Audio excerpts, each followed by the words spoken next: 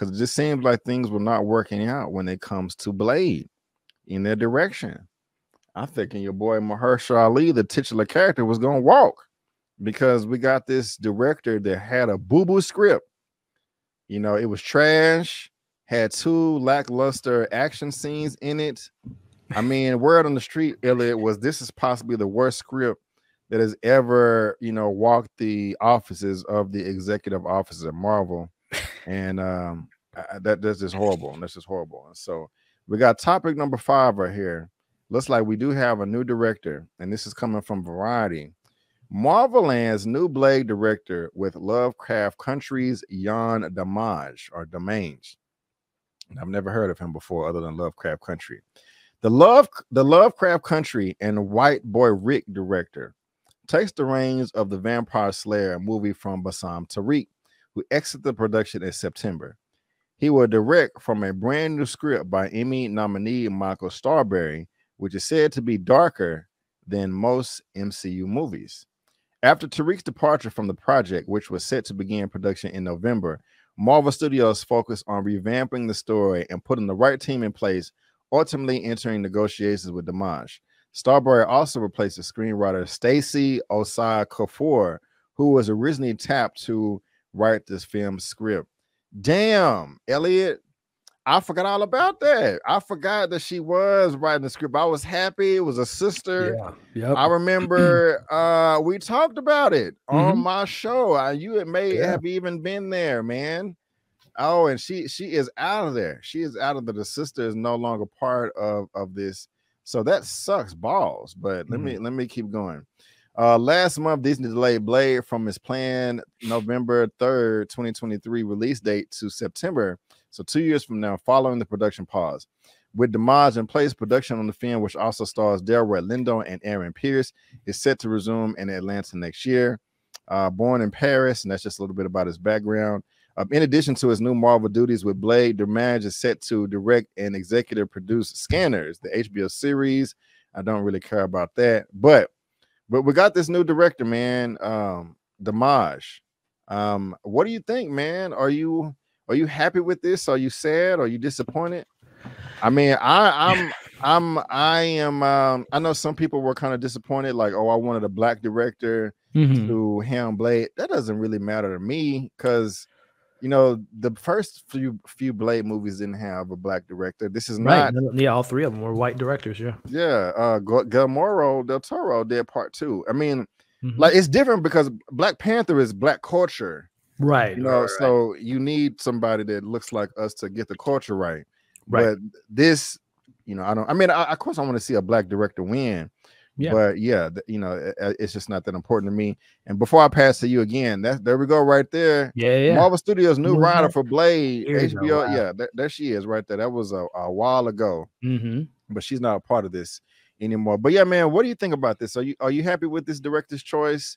Or are you disappointed? Where are you lying at with all this? Again, just based on the things I've seen from the director, I mean, it seems to be in good hands. I've seen White Boy Rick, fine film, but you wouldn't watch White Boy Rick and say that would be a great director from Blade.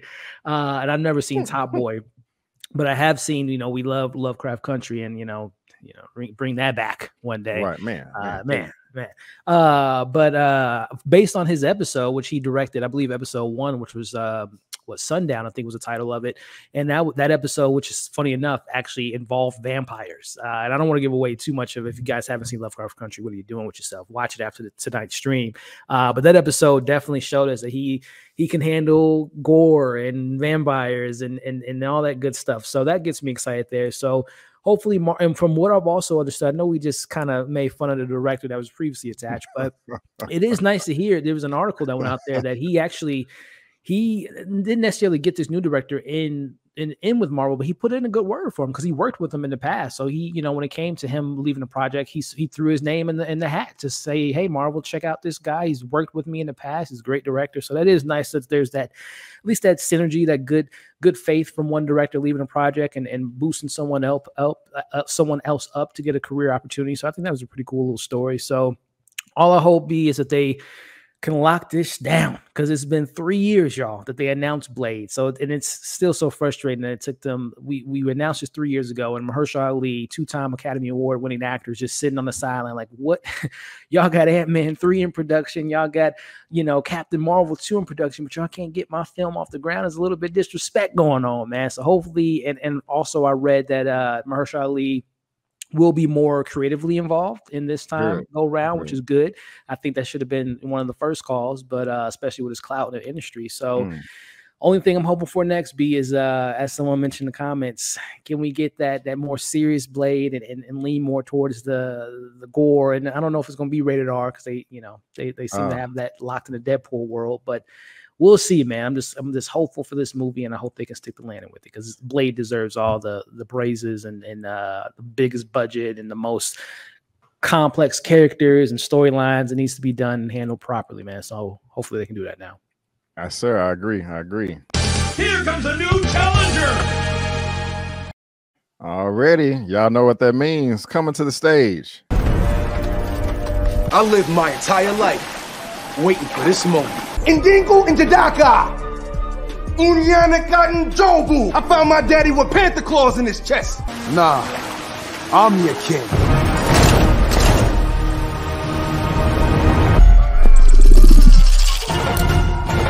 Come on. AKA Larry with Today I Feel Like, Killmonger, the rightful ruler of Wakanda. Sir, what's going on? How are you doing, man? How you doing? Oh, man, it's all good. How you doing? How you doing, Elliot? What up, Larry? How we doing, man? Oh, man, I'm doing good. I am doing good. Awesome. I love that intro, man. Every time I see it, I love it. How was your holiday, man? How was your holiday? Oh, it was good, man. It's good. I'm still waking up from the food coma, but you know, it's all good. I feel you. Well, ladies and gentlemen, boys and girls, if you didn't know, this is Larry with Today I Feel Like, aka Killmonger, the rightful ruler of Wakanda. His information is on the screen, description of this video, and like always on my channel tab. And Larry, we're on this 5th topic right now for the show, talking about this gentleman. Yann Demange is the new director of Blade with Mahershala Ali and Delroy Lindo. What do you think about this pick? Does it make you happy, sad, or are you somewhere in between? How you feel, sir? I mean, I'm glad that it looks like things are getting back on track and we might actually get this movie. But to be honest with you, I wasn't seriously disappointed when there was talk that Mahershala Ali may walk away from this role, because if you remember, I thought he was a little too old to take on this role in the first place.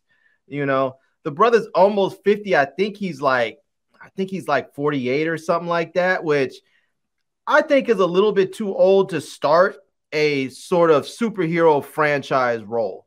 You know, I mean, if you're going to be Blade, I think you should probably start with somebody who's like 30, maybe 35, so that you get a good run out of them, you know, because if you go 10 years, which will very easily happen here in the MCU, this brother's going to be almost 60. He'll be like 58, almost 60 years old when they get 10 years in, you know? So I don't know. I wasn't all that disappointed when they were talking about he's walking away, but I'm happy the movie's back on track. You know, as far as the director, I'm not sure if he's not black. Dude look like he might have a little something in him. You know? Yeah, he does. He looks like a light-skinned brother to me. So Elliot, what you think? You think he got some chocolate in him at all? Well, I know I know in his IMDb they say he's a French director. So I know. I guess he was born in France. He's Armenian. Algerian or he's French and Armenian apparently to his Wikipedia page. So but who knows? He might got some blackness in that family. Really? Somewhere. Okay. Yeah, I'm trying to look. Yeah, born in Paris.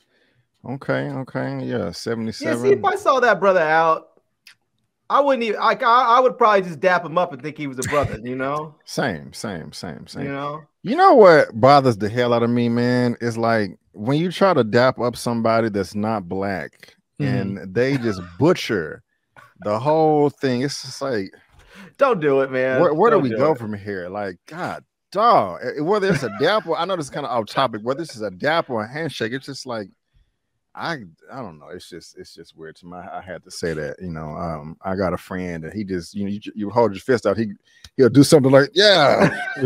But anyway, yeah, man, we got this guy right here. He got a lot in pre-production. Shoot, excuse me. He's doing Scanners, huh? Did you watch Scanners when you were a kid? I did not watch. What is that? What is Scanners? Scanners, it was this weird movie where people were like, their heads were blowing up or something. They were like, what?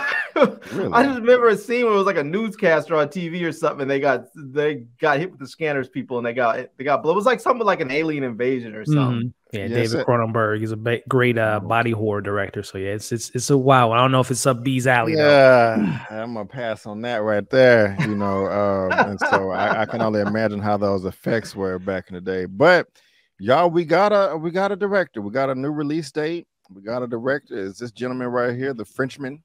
But hopefully he can come through and save the day and give us, you know, a good black male-led film in the MCU with two-time Academy Award winner Mahershala Ali. Sir, we are rooting for you. We are rooting for you. Anyone saying? Go ahead.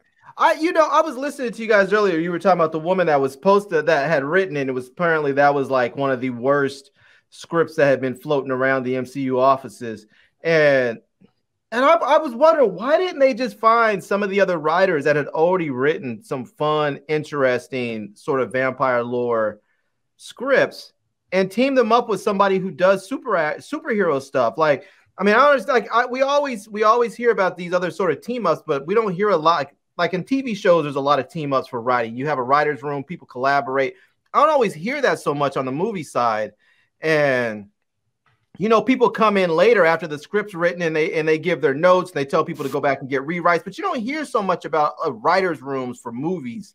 And I think this would have been like a perfect time for it. You could have taken someone like some of the writers from like True Blood or you know, hell, you could have brought in Anne Rice. You know, you could bring in all kinds of different people that have already written good, successful vampire stuff.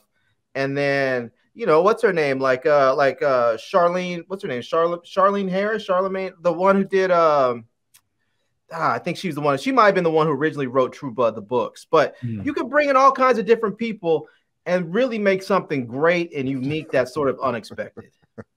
Right. Larry, that's a good question. My answer to that is I think they try to bring in new, inexperienced but competent people so they don't have to pay them much. I don't have anything to back it up with, but you know, we've all heard how cheap Disney can be. You know, Kevin Feige's side of it is all nice and sunshine and rainbows, but that business side can get pretty cutthroat. So if you're bringing in a bunch of no names and they never done nothing or heard of anything before, then you don't have to pay them much. But that it does make sense. I don't know. I think they should have, maybe they already do, but like you have to pay them just like I was gonna say in-house writers like a McFeely, but I don't know. Maybe they already have that. Elliot, you got anything else on that? Well, I would imagine that they probably don't bring in some of the more established writers or sometimes directors because they want to reintroduce a new mythology, right? If you do have someone that's used to making vampire lore, they might infuse, like someone might walk out and say, that felt like a True Blood. Like, why didn't they just make it something? So sometimes when you have all that steeped in lore and mythology and so used to writing a certain genre, you might impose your lore from another project like True Blood and infuse it in MCU and everyone thinks it's a copycat. So probably they want to bring some new people in to recreate a mythology and lore and not have that baggage of having all that preconceived stuff that they've worked with for their half of their career. So new blood, originality and stuff like that is probably why they're choosing someone new. And that's exactly why I think that it would work well if you had a writing team for something like this, because you can't, I get exactly what you're saying. You don't want too much of that writer's previous personality in this particular script, but that's why you have those other people to sort of filter some of that out and add some stuff in so that you don't, maybe you get some of that, but you don't really feel it. Like what's his name? Eric Kripke that did Supernatural. I think he would be great for Blade. You might have to bring some other writers in so it doesn't feel like a Supernatural episode as you alluded to, but I think he would be great for that. So he's busy. I don't want him nowhere near the MCU because he's doing The Boys right now. He's doing a great job with The Boys. Right. So I don't want him to leave that project. Something just made me mad. Shout out to Kimberly. She just sent me a lovely DM about something that I needed to hear, and so I can't wait to have her back. Share it. Well, can I share this? Yeah, it says be disciplined about what you be disciplined about what you respond and react to. Not everyone deserves your time, energy, and attention. Stay in your fight. Oh no, stay in your light. So thank you, Kim. I sent her I made a video about Black Panther Wakanda Forever, and I was gonna post it, but I didn't, and we had to talk about it. And so she was holding me down. She was holding me down. But anyway, but guys, well said from both of you. And I want to I thank you for that, everybody also in the comment section. But guys, let us know what you think. And if you're watching this via live on the replay, please let us know what you think down below. I'm sorry, I was just thrown off. Give me a second. Very good. Actually, I got a question for you and Larry and everyone in chat. Do you think we'll see Blade prior to his film? Because we all know Eternals, his voice was in the movie, but do you think we'll see him before this film comes out? What, 2025 was the new date for the new Blade? You think we'll see him? 2024. 2024. Okay. So do you think we'll see him prior to his actual film? No.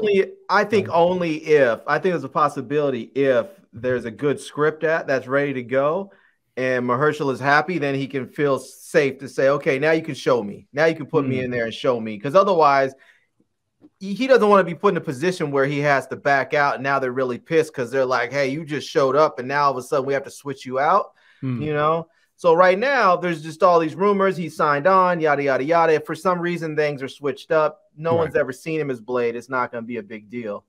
So I think they'll wait till there's a working script.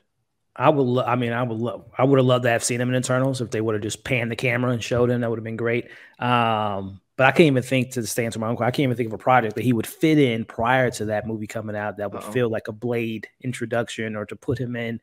You know, we don't really have any supernatural movies or shows coming up unless Agatha Coven of Chaos, we're dealing with witches, so there might be vampires walking around. I know Ironheart's supposed to have a sorcerer that is messing with Mephisto, so I don't know if he'll fit into that narrative. Hell, Daredevil, Born Again. I don't know if you get Blade somewhere in that show, but we'll see. When are all these coming? Which ones? All of them. I keep hearing about them, but I feel like they seem like they've been announced. It seem like they're so far off. It's like next year, Larry, we about to get hit with so many projects. Ironheart, like I just mentioned, Agatha, her show. We're getting, I think, 6 movies and 6 shows, like a total of like 12 different projects just from Marvel alone. Once a month. Yeah, pretty much. So superhero fatigue. We'll see if it's a real thing come next year. Now, B, I have to ask you a question because I didn't see it on your list today. It surprised me, which was the Guardians of the Galaxy Christmas special. Yeah, what about it? I didn't see it on the list for you to talk about it. Yeah, I was gonna address that towards the end of the show. And so, okay. If you don't mind, I can talk about that after the last topic. Yeah. But guys, again, if you're watching this via live on the replay, please let us know what you think down in the comment section below. We are loving to hear all of your thoughts.